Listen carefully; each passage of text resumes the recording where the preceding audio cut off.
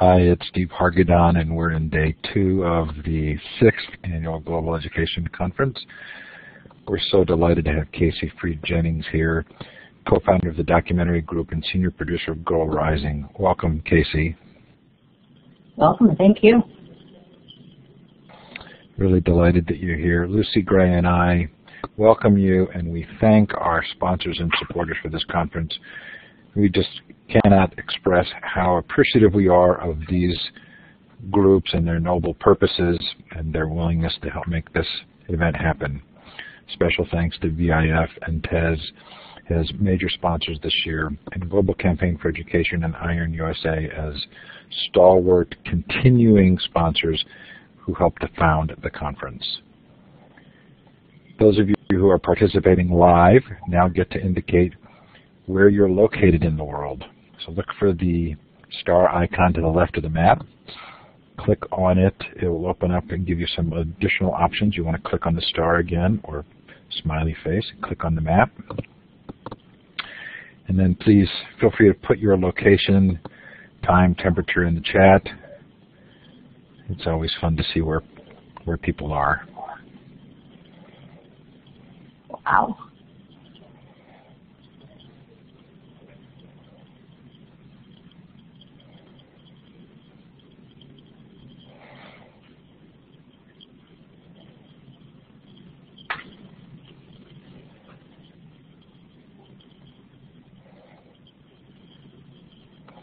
Okay, and while you're doing that, I'm going to briefly introduce Kayce. Kayce Freed Jennings is co-founder of the documentary group and senior producer of Girl Rising, managing the Educator program, among other responsibilities. She was at ABC News for 20 years, beginning in the London bureau, where, as a producer for Nightline, she covered Europe, the Middle East, and Africa. She later relocated to ABC News Atlanta bureau, focusing on the southern United States and national politics. When World News Tonight with Peter Jennings launched its groundbreaking and award-winning series, The American Agenda, Kayce was one of its pioneering producers, specializing in social policy issues. She went on to produce for the primetime news magazine Program 2020. She also has close affiliations with a number of nonprofit organizations, including Concern Worldwide and Teach for America. She serves as vice chair of the board of WIN, an agency that serves homeless families. It is on the advisory board of SOLA, School of Leadership, Afghanistan. Kayce, welcome, and thank you so much for being here. Well, thank you for having me. It's wonderfully exciting, and it's just great to be part of a conference and have the opportunity to talk to educators from across the globe. Though admittedly, it feels a little strange to be here in my cocoon, talking to no one and sort of everyone, but it's very exciting. Sorry, my phone is ringing here, and I'm trying to shut it up. Thank you, and first of all, thank you so much for inviting me, Steve and Lucy, and of course Ed from GCE and Iron, who's really responsible for me being here, and I'm very grateful for that. He's been a huge supporter of Girl Rising. And by the way, before I get started, if you guys who are listening, if you find Girl Rising as compelling as Ed does, there's a great online conversation to be joined later on, I hope, please, on Iron. So I'm so excited and so pleased to have the opportunity to introduce you to Girl Rising here today. I want to introduce it as a film that tells the stories of 9 unforgettable girls from around the world, and in a few minutes you'll get to meet one of them up close. We'll show you one of those stories. And as a global campaign for girls' education, and I hope as a very powerful and empowering teaching tool. Among the many things that are so exciting about Girl Rising is that, above all, it's an opportunity for all of us. It's an opportunity to be part of a solution to an overwhelming problem, and that's global poverty, and it affects us all. But this is the exhilarating thing, that while the problem is daunting, and it certainly is, there's a solution, and it's right there in front of us, and that solution is education, which I'm sure doesn't surprise many of you, but particularly it's girls' education. Before I go too much further here, I should probably give you just a little bit of background about Girl Rising. And even before that, given who I'm speaking to, I want to emphasize, as you've heard, that I am not an educator.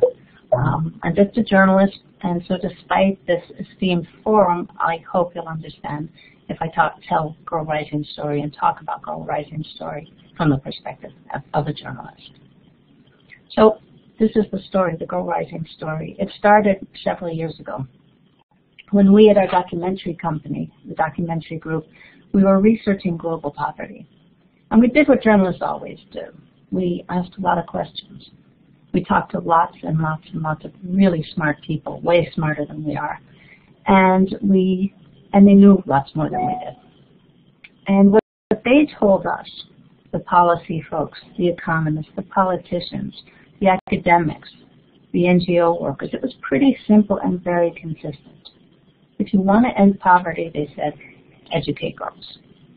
It was a simple truth. It was very elegant, and it was backed up by the facts. The bottom line we learned was there are more than 60 million girls who should be in school but aren't. And if they were in school, they could help us change the world. Now, the barriers to education, as I know you know, are complicated. And sometimes they're really, really complicated. Early marriage, gender-based violence, trafficking, domestic slavery, poverty, AIDS, tradition amongst them. But we also know what happens when you confront those barriers, when you do educate girls. They marry later. They have fewer children. They have healthier children. They educate their own children, both their boys and their girls, who in turn will educate their children. They stand up for their rights. They'll earn more as adults. Their families and communities will prosper, their economies grow, and the world is a stabler place. We know that. Educating girls is very simply transformative. And if you take a look at these numbers, and they're real, you'll see what I mean. Girls with 8 years of education are 4 times less likely to be married as children. A child born to a literate mother is 50% more likely to survive past age 5. Educated mothers are more than 2 times more likely to send their children to school, and remember, that's girls and boys. A girl with an extra year of education can earn 20% more as an adult. And get this, if India enrolled just 1% more girls in secondary school, its GDP would go up by $5.5 billion. So if you can get girls in school, and if you can keep them there, you can break cycles of poverty in a single generation. And that's what the experts were telling us, because that's what the evidence was showing them. Educating girls, we were learning, is the best investment of our time.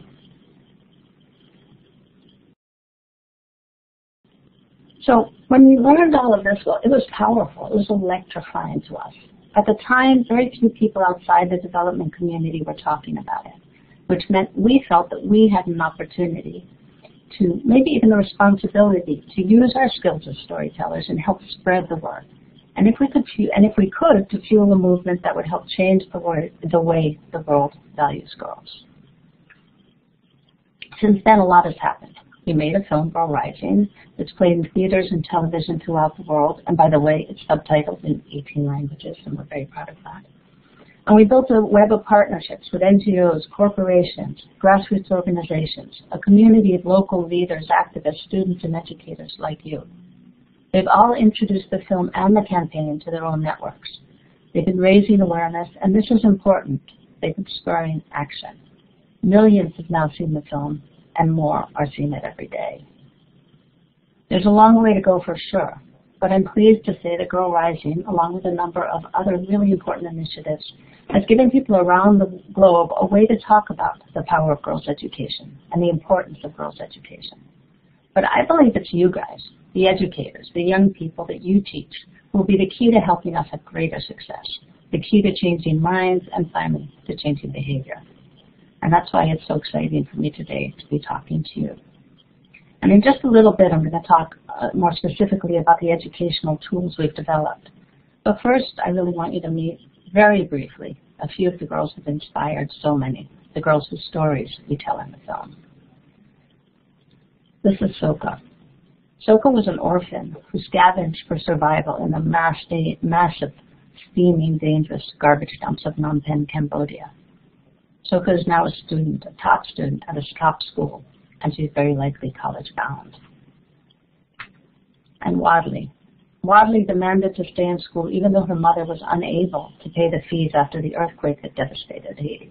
But she just kept coming back, day after day, until finally the teacher just gave in, and said, okay.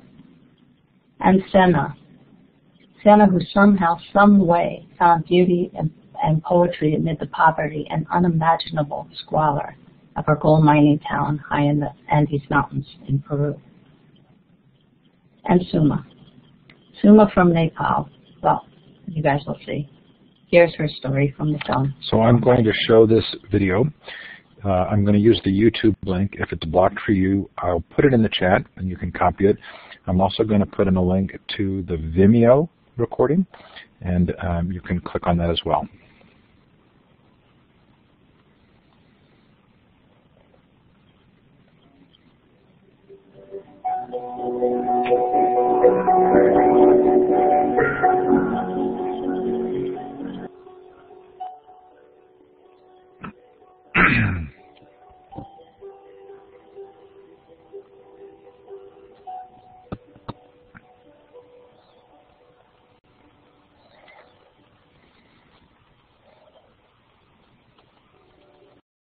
Girls who go to school see media benefits beyond getting their work.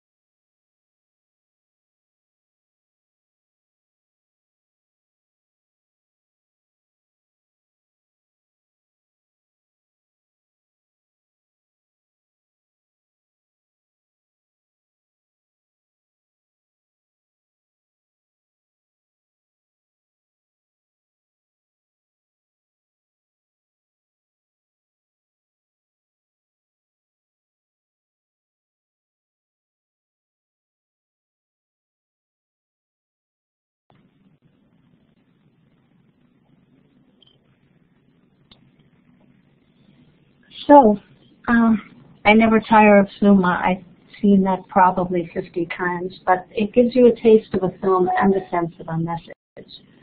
I'd love to show you more, and I'd love to tell you about everything we're doing. Girl Rising's work in the DRC in Nigeria, Girl Rising India, which has the potential to be really big. Our partnership with First Lady Michelle Obama's Let Girls Learn initiative. But what I want to focus on here today is what we're seeing happening in schools across North America and across the globe. We're seeing, sorry, I got to get used to this slide thing. We're seeing how Girl Rising is being used to get students talking about the issues that surround girls' education and to get them thinking about their responsibilities as in their own communities and as global citizens. We're seeing how young people have embraced the spirit of girls like Suma, these girls of courage and determination. It's girls who aren't what's wrong with the world, but girls who could be what is so right. Among the many things we've learned as we look around at what's happening is that there are as many imaginative ways to bring Girl Rising to school as there are imaginative teachers and creative students. But we do have a couple of very robust tools in our educator program to get folks started, and we're very proud of them. I'd like to tell you a little bit about them here. The first is our Girl Rising curriculum. It's for upper elementary, middle school, and high school students. And you'll see when you take a look, and please do, it can be used to teach almost any subject: social studies, geography, economics, math, history, politics, writing, art. And for American teachers, because I know this is really important, it's also Common Core Alliance.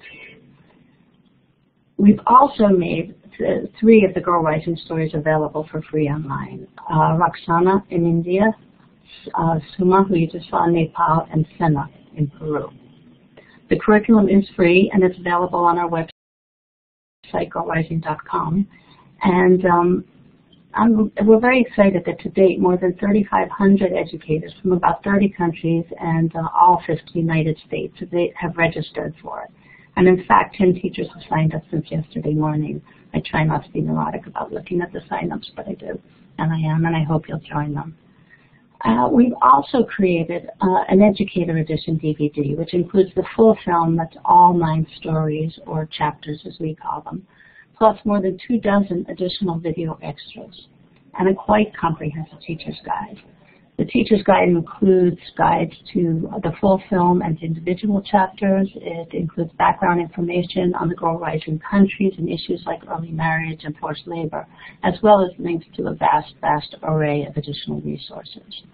I think I already said it, but I'll say it again. We are really proud of these 2 educator tools, and so please check them out, and please let us know what you think.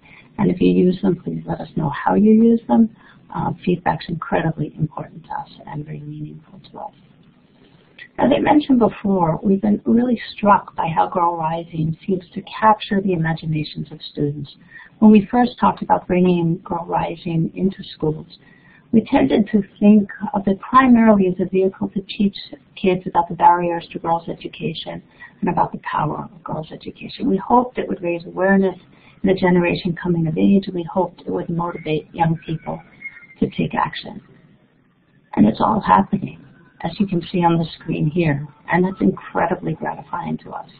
But we've also seen something else, and maybe it's even something more, which to me was surprising, and perhaps it was surprising to me because I'm a journalist and not an educator. But Girl Rising seems to rouse in kids a sense of personal agency, a sense of their ability to affect change in their own lives and in their own communities, and yes, also in the world. I want to give you just a few examples of what we're seeing. Here, for example, Pink Bikes. An American couple were inspired by their daughter, who had just seen Girl Rising, to found this organization. It's an NGO that provides bikes to girls so they can get safely to and from school each day. Just that, the ability to get safely to and from school, is sometimes the difference between going to school or not. It's the difference between getting an education or not. It can be the difference between getting out of poverty or not. This 5th grade music ensemble raised $1,500 for girls' education in just 1 hour playing in the subway in San Francisco. Boys and girls in Ghana marched through the streets of their town, rallying for girls' education. This is Josh. He's 13 years old and from Australia, and he's now one of our global ambassadors. He's created animated videos in support of girls' education, and you can see those on YouTube. And this one I just love. The children's in Davinia James preschool class, collected 649,200 pennies, enough to educate 130 girls. There's screenings at schools every week, so it seems. Sometimes it seems like they're every day. Schools of all kinds and all levels. For example, just a week ago, I screened Girl Rising at a wealthy suburban private school. And a day later, after a screening at an inner-city public school, I was interviewed by 2 students, both from immigrant families, and both will be very likely the first in their families to go to college. And tomorrow, I'll be speaking to a University of North Carolina audience. I'm going to wrap up very soon, and I'd really be pleased to answer any questions you might have about Girl Rising, about the film, about the campaign, about the education program, about our ambitions. But before that, I want to leave you with 2 quotes. First, this one from a parent in the United States. Oops, I missed the slide. Sorry, guys. Now the quote. This is from a parent in the United States. The most rewarding part of being involved with Girl Rising is the ripple effect which starts in school and goes all the way to the dinner table.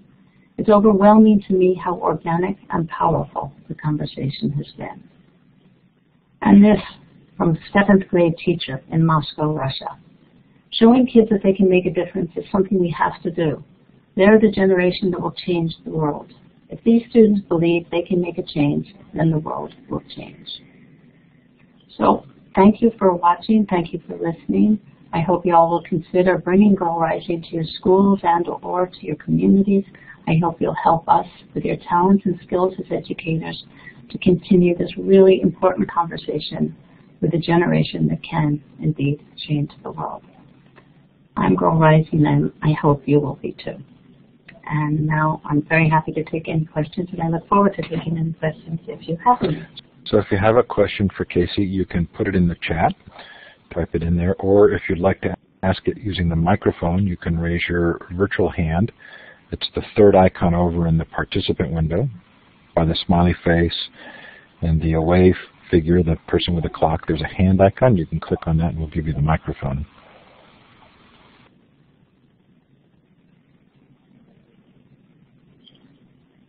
So Kayce, I'm assuming that there are instructions on the website for arranging to bring the film somewhere? Yes, absolutely. And there's information on the website for how to arrange a screening. There's the curriculum is on the website and available on the website directly, as well as links to download the free chapters. There's also information about how to get the Educator's Edition, and if there are any questions at all, anyone can get in touch with us directly at either educate@girlrising.com or info@girlrising.com, or directly with me at kfj@thedocumentaryGroup.com. So Kayce, Lucy Gray, who's the co-chair of the conference, wanted to know, how do you identify the authors who work with the girls? It was a process. We had to, the whole process of choosing the girls, choosing the countries, choosing the writers, was like a giant jigsaw puzzle. The director, Richard Robbins, whose concept it was to pair writers with girls, his first criteria was he had to be able to read the writer's work. So he had to find writers from countries who wrote in English, or at least were translated into English. In this case, they all wrote in English. Richard had to feel they had some sense of the story and some commitment to the story. And so it was just a process of reading a lot and talking to a lot of people and discovering who cared as much as we did about the story. And what was particularly interesting, just to sort of riff on that question a little bit, is that the writers themselves made the final selection of the girls.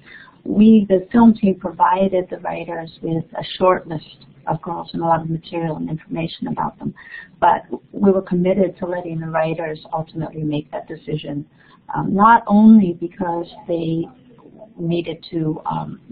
obviously needed to connect with the girls, but equally importantly, the reason to have writers from the girls' country is because they would see and understand things that we would miss and not understand.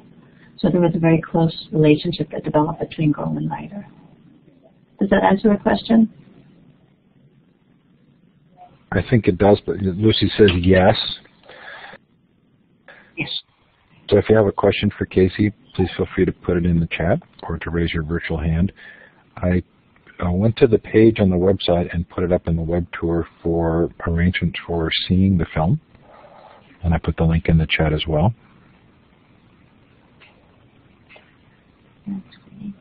And you might also afterwards take a look at the educator page. If you go up to the educator stuff, and you'll see the links and things there too, if that's helpful. Yeah, there you go. So and I don't know what you're able to do here, Steve, but if you are able to scroll down on that page, you'll give folks a sense of what. They have to scroll on their own, but please feel free to scroll down, folks. Okay. Lucy wants. Oh, look, I can do that myself. Okay, sorry, go on. I was just getting excited because I saw that. Genuine excitement. So Lucy says, how has your work as a journalist informed your worldview?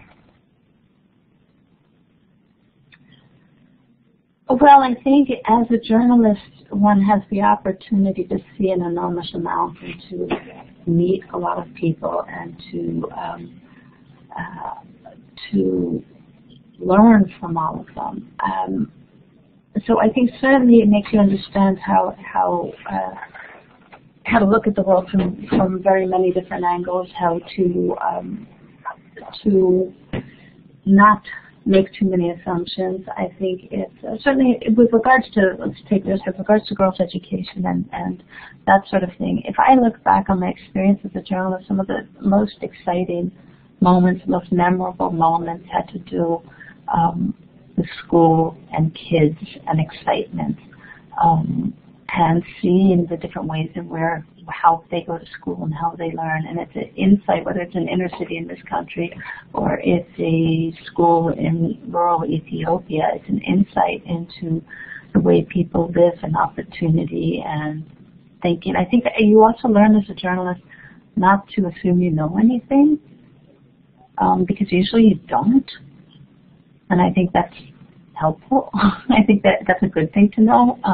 It's a good thing you very quickly learn how little you know, and I think that's important not just as a journalist, but as a human being.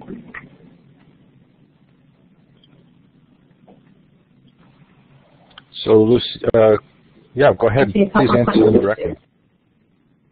Oh, no, I was just going to, can you talk about some of the challenges? Is that That's the next one. The next one? Well, I assume we're talking about the challenges of Girl Rising. I think there the question was, how do you tell the story? How do you tell the story which could be very, very depressing, but instead is uplifting while being honest and realistic about what the barriers are and what girls confront. And from the beginning, Richard and the team made a decision that this was not going to be a depressing film. I think Richard made a commitment to himself that you wouldn't see a single fly. You know, we're so used to seeing poverty, and especially in the developing world, kids covered with flies and things like that. He missed one, I think. As I recall, in Afghanistan, there's a single fly, or maybe it's Egypt. But he was very determined this was going to be a very different kind of film, as were we all, because the purpose of the film from the beginning was to be a central tool of the movement, so to be something that was far more than simply a film, but a very powerful tool that could be used by a lot of people. And for it to be really useful, people needed to want to watch it and to be inspired by it. So that was a challenge. Fortunately, it was Richard's challenge, and he was the one who came up with what I think is a brilliant solution, which is telling these stories with use of the writers and in the various different ways. He used many, many techniques in telling stories, including animation and other things. There's a very difficult story about sexual violence that he uses wonderful animation to tell, and creates a story that actually someone of almost any age can watch. And I think that was a great achievement. Obviously, some of these places were very difficult to work. Two of the stories, Afghanistan and Egypt, were not shot in those countries, and the actual girls do not play themselves in those countries. In those stories, they're actors who play them. The working conditions for the team could be very, very difficult. But I think always the central challenge is telling the story and telling it well. And I think, there was enormous enormous thought that went into that and enormous challenge in doing it. So we actually have someone who wants to take the microphone. Kim, we see your question. We'll come back to you in a second, but we're going to let Liban take the microphone now. Liban, click on the talk button.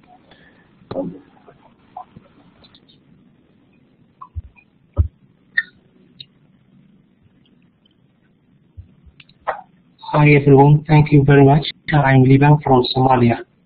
Really, I would like to appreciate the teacher, Kayce. You presented a useful lesson. And let me share with you some about Somalia. Somalia is a country that has experienced excessive amount of political instability during the past 2 decades. Though Somali girls took some steps towards education, but there are burdens still facing Somali girls. Those obstacles mainly from parents who believe that women intended to stay at home and catch works like cooking food, washing clothes. The minds of Somali parents are full of traditional things like women can't do what men do. They say to you, girls are planning to stay their house until marriage. When you ask this question, why you educate the girls you was born? One of the customs of parents is giving girls men to marriage without notice and conversation, so they can't complete education, and this is against human rights. There are small parents who understand the importance of girls' education and get their children sufficient education. Last 3 years, Somali girls are began participating politically in the country by believing that they are much energy than men. I conclude my speech this wisdom saying, girl educated is a community educated. Thank you, Kayce, for your campaign about girl rising. Well, thank you for your interest. I heard most of that. I'm afraid it was a little fuzzy, but I know you were talking about some of the difficulties faced by girls in Somalia, which, as we know, are faced by so many girls around the world. But I like to hope it's changing. I like to believe it's changing, and I do believe if we all put our mind to it and we make it a priority, it can change, because we do know that it's the solution to poverty. We do know that it creates a more peaceful world. We do know about all the good things that are in everyone's interest if girls are educated. I don't even think you have to. I agree, it's a human rights issue, 1,000%. But you don't even have to argue that. It's just in pure self-interest that we should be educating girls. And of course it's a human rights issue and we should be doing it for that. But for those who we can't convince of that, we can, I hope, convince them that it's in their interest and it will make their life better and their world safer and more prosperous. So thank you for joining us, and thank you for talking to us about what's happening in Somalia. Thank you very much. Thank you, Liban. So Kim asked, what is next for Girl Rising? How do you measure progress? Measuring progress is really, really difficult for this kind of campaign, and we struggle with that all the time as how we figure out how we measure progress. And of course, we're not the only ones doing this, so all progress isn't traceable to us.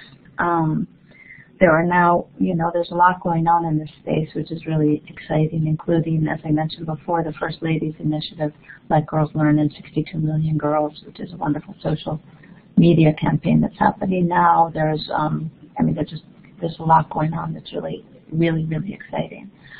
But what's next for us?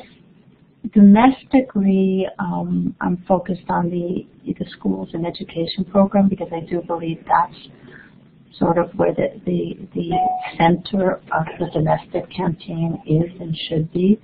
I think I've seen, as I said over and over again, and I'm afraid too many times, that we've just seen it capture the imagination of kids, and this is a generation who is already looking at the world quite differently than the older generations. And so I think if we can capture their imagination and attention and inspire them to act on this, I think that's huge, and maybe the best thing we can do domestically, besides, of course, encourage decision makers and policy makers, and certainly corporate leaders and those in positions of influence to use their influence to put this at the top of the agenda.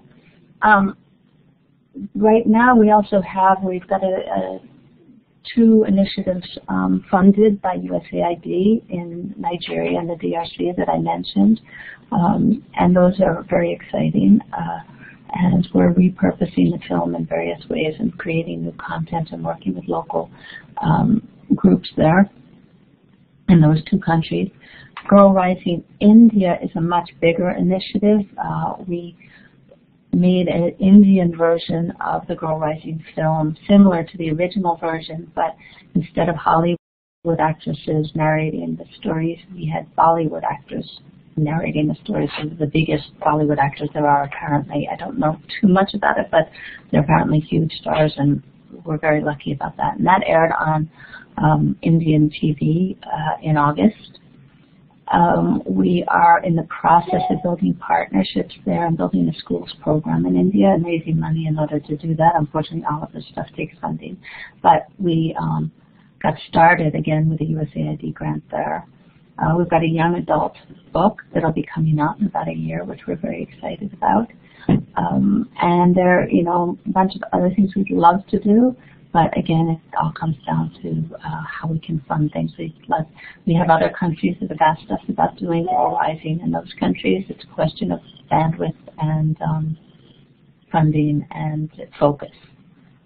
But we hope to be doing things, we hope to use India actually as a model. If we can make things happen in India, then perhaps we have a model that can be tweaked for other countries around the world, and we can be truly global.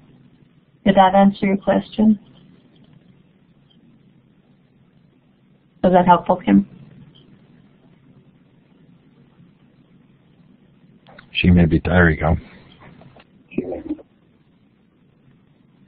Okay, so if you have a question for Kayce, we've got just a couple more minutes. Please feel free to put in the chat or raise your virtual hand. Well, while no one has a virtual hand raised or in the chat, I just would encourage all of you to take a look at the 62 Million Girls Initiative. It's a digital yearbook, and anyone can join the First Lady and the President and Bono and Kerry Washington and thousands and thousands and thousands of regular folks uploading their pictures with the hashtag I learned X in school, hashtag 62 million girls don't have that chance. And it's really exciting. You can go to 62milliongirls.com and take a look at it.